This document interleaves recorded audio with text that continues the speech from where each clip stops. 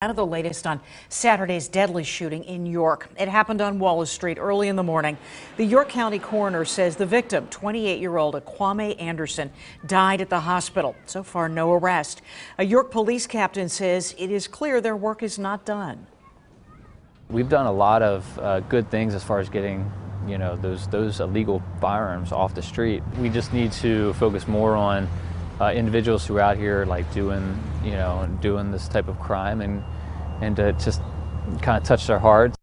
Captain Lentz says youth are most at risk for gun violence. He said they can reach the department's juvenile engagement officer at 717-278-6384 to talk about whatever's on their mind.